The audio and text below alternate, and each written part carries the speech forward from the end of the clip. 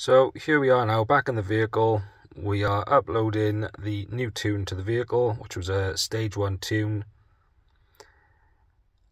All in, you're looking at around 2 to 3 hours for a tune, 2 hours being the earliest. That's total time, by the way.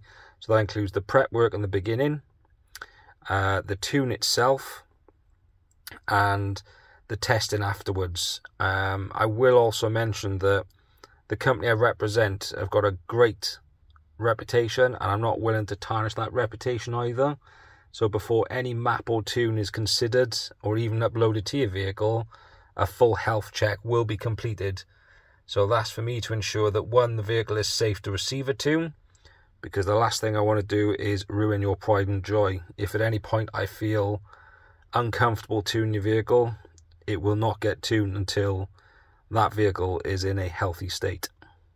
So I'm just going to go through the final motions. So here we go. So that's completed.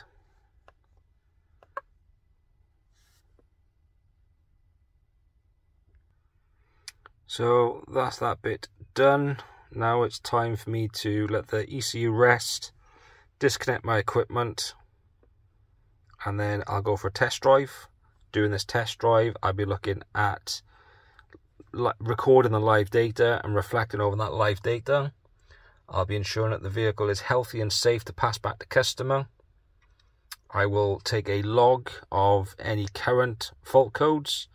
That could be anything from body control modules to, specifically, I'm looking at your engine and gearbox control modules, just to make sure there's a reference of how I handed the vehicle back to you on the day that the tune is completed.